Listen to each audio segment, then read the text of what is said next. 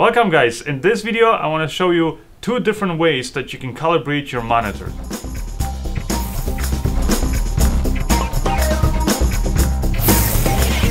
So I have two tools up here. One is from X-Rite, it's called the ColorMunki, and the other one is from Datacolor called the Spider 5. Both of these are monitor calibration tools. They're basically going to calculate the kind of colors that you have on your monitor, also take into account the ambient light in your environment where your monitor is set up, and help you calibrate the colors so that you're seeing proper true colors on your monitor. And this way you can make sure that your photos look exactly the same way when they're printed as when you saw them on your monitor. Also, if you're working with videos and you want to make sure that the color grade that you do on your final videos is displayed the same as you saw on your monitor, this is something very important. So I would definitely recommend for any professional to get this. So what are the main differences between the two? Well, the price is the first. This one's $170, this one's $150. But right now, at the time of the filming of this video, the X-Rite one is actually on discount for $30.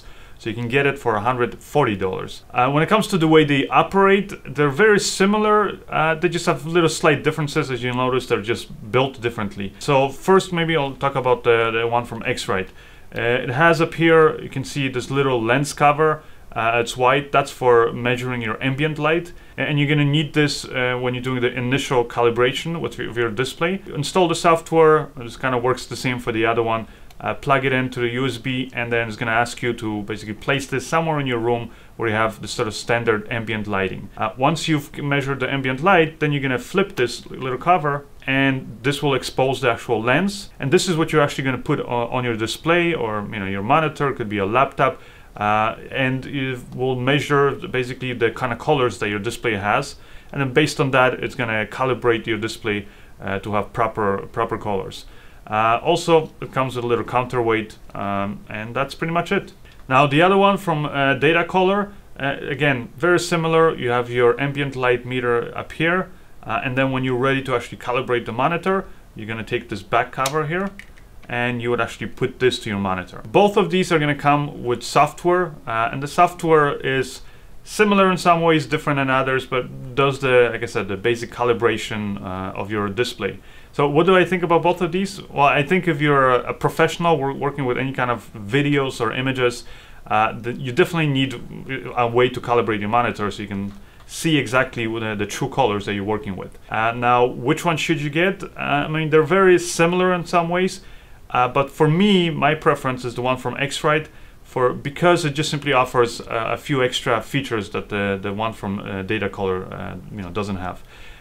One thing I like about this is that you can use it for calibrating not just your, for example, desktop monitors or laptop monitors like you can do with this one, but you can also use this for mobile devices. There's an app that X-Rite provides. They can install both on iOS and Android. Also, you can use this one to calibrate a projector. And it works kind of in a similar way like when you're working with the monitor, but you would actually put it now on this lens cover, kind of becomes like a little stand. You put it down like this, you point it at your projector, and this way you can calibrate the colors. So it's really cool, the fact that you just have basically more options, more displays that you can calibrate. When it comes to the software itself, both of them have pretty good and easy to navigate and kind of use software. It's kind of pretty much, plug and play, plug this into your computer, follow the instructions on the screen, and it's going to take about 5 to 10 minutes, really depends. So while you're going through the process of calibration, just take a quick break. Now, another thing you want to be aware is that you're not going to be using these just once. You're kind of going to do your initial calibration, and then the software is going to remind you after a certain amount of time to recalibrate the monitor, because every monitor or display kind of has a tendency to drift with colors over time. And both of these, basically, the software that they come with, will do that. They'll give you the notifications. They also have some little things you can save your own custom profiles.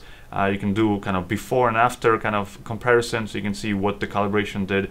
And in my experience, they both calibrated the display equally well. So really, I would say if you're deciding which one to get, it just comes down to your preference when it comes to the functionality that both of these provide. But anyways, if you guys want to check out all the details, also the latest deals on these, then as always, check out my website, which is tomantosfilms.com. Anyways, thank you guys, and I'll see you next time.